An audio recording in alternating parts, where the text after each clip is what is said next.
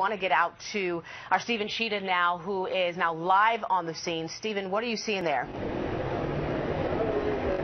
Well, I'm going to show you a vantage point. We're right at the front gate here. Dale, if you will just pan over, show the situation here. You can see the campus. It is extremely quiet. Obviously, the thousands of people employed here and who come here for service sheltering in place at this time. You can see a scattering of guards, military guards here at the gate and sealed off. And as we pan over here to the right, you can see people waiting, trying to get in. They've been standing out here waiting, some of them employees, others here for appointments and such.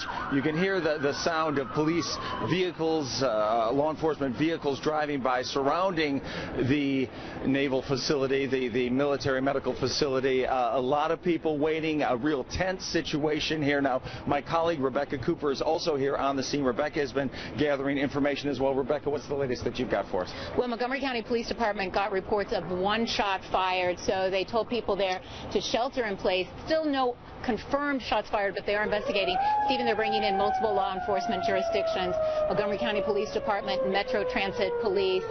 We're seeing several different backup teams and unmarked vehicles showing up here as well. So we've got people here waiting outside the gates and people inside being told to continue to shelter in place as they investigate and try and find out where, if any, shots were fired inside the campus. Yeah. You can hear it right now. Over. I'm going to raise the.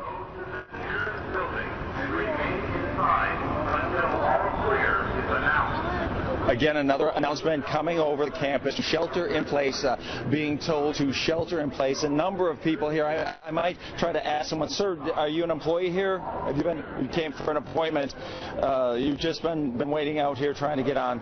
I can see, again, a number of people. A lot of media here, but a number of people. But as you can hear, the speaker going on to shelter in place. Still no diminution in the tension here at this military medical facility. That's the latest from Walter Reed. Now back to you.